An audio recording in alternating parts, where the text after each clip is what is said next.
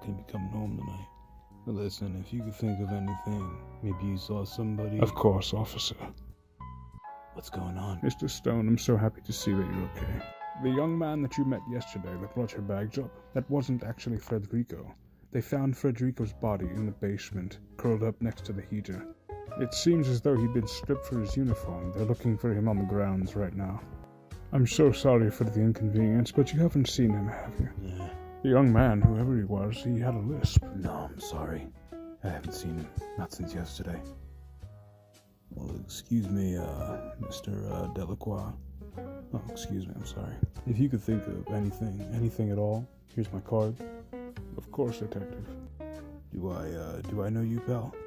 I don't think so. I think I'd know your face. Why is that? You have a good memory for cops. Why I have to answer your questions? I don't know, you got something to hide? No more than you. Mr. Delacroix, is this a man a guest of your hotel? Yes, this is Mr. Smith. He just checked in this morning. You better watch yourself, partner. You first, apparently. Thanks for that just now. Anytime, sir. Guy was a fucking dick. Starting to like you already.